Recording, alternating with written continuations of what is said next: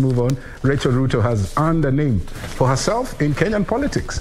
During her tenure as the Deputy President's wife, she has advocated for women's rights and also empowerment through the Joyful Women organization that has spurred development through a table banking initiative, or chama as the locals refer to it. Here now is the story of Kenya's First Lady, Rachael Ruto.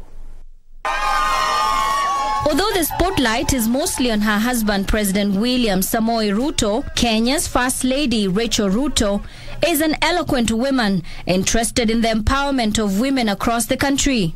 Her humble demeanor, coupled with her religious attributes, has earned her the admiration of many. In the eyes of the typical religious Kenyan, Ruto's meteoric rise in the political space is largely credited to Rachael's prayers. From very humble beginnings, she rose to become a successful woman that many look up to for guidance and inspiration. Kama kuna jambo tumefanya, kama kuna jambo tumetamka, na tunaomba kwamba Mungu atusaidie hata katika the next dispensation. Mungu atatusaidia, maana yale yote ambayo hata tumeweza kufanya mtu hangeweza kufanya kwa uwezo wake. Rachael Chebet Ruto was born on November 20th, 1968 in Kakamega in the western part of Kenya.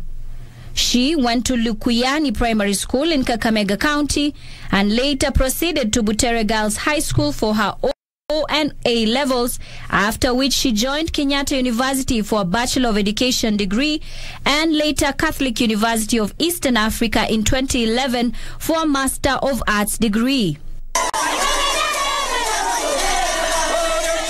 Despite excelling in her academic journey, she did not get a chance to practice as a teacher for long. She ventured into the tour business, taking people throughout the country to places like Masai Mara and Mombasa.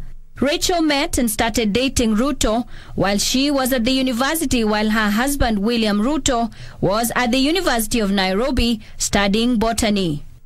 The two got married in 1991 and now have 6 children. Wonderful, wonderful. They're looking good. She has been a great support system in her husband's political career.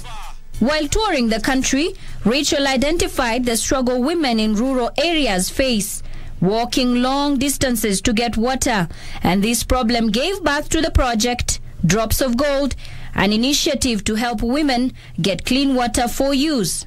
She executed this project in collaboration with the Kenyan government. She is also known for table banking for groups, commonly known as chamas, which operate on a merry-go-round basis as a way of empowering women to save and invest.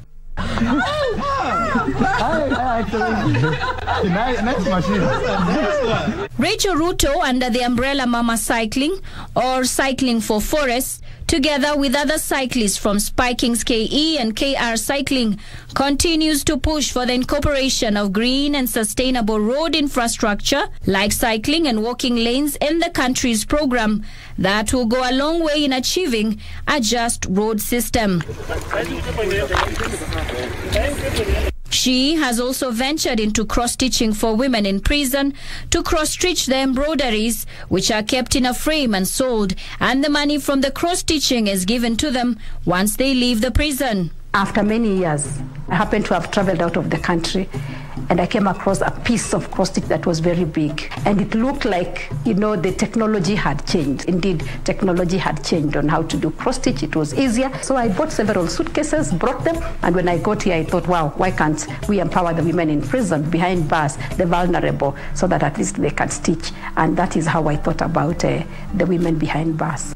She also started a poultry project which supplies chicks to women across the country at an affordable price.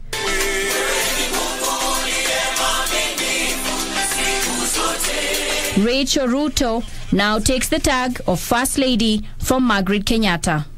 For Prime Edition, I'm Nisi Imano.